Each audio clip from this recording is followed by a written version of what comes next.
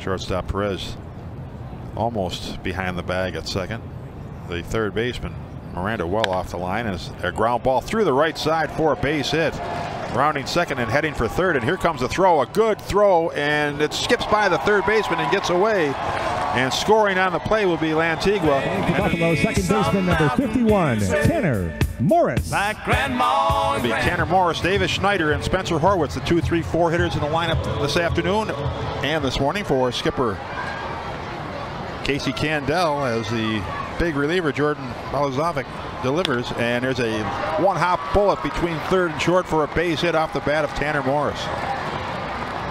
Solid base hit.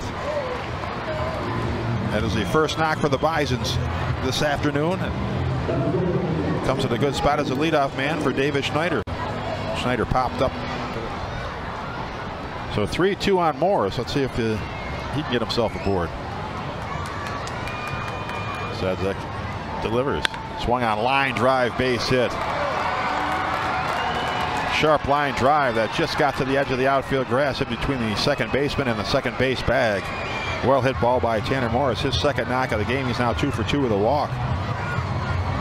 Fortunately, with that caught stealing, he could have at least. Now the 2-2 pitch is popped up in the air out towards right field. Garlick getting a late start, going back towards the track, will look up at the wall, and it's a home run for Tanner Morris. Putting it just to the left of Bully Hill. His solo homer will give the Bisons a 1-0 lead. How about that for a challenge? I mean, if the stitches would have been a little bit higher, that would have been a strike. The stitches on the ball were a little bit higher, would have been, it missed by a 1/10 of an inch. Then he goes down and golfs this one. I mean, it wasn't a bad pitch. It was down and in, and he just golfed it. And it just kept carrying a high fly ball to right and carried right on out of here. As a result, the Bisons have the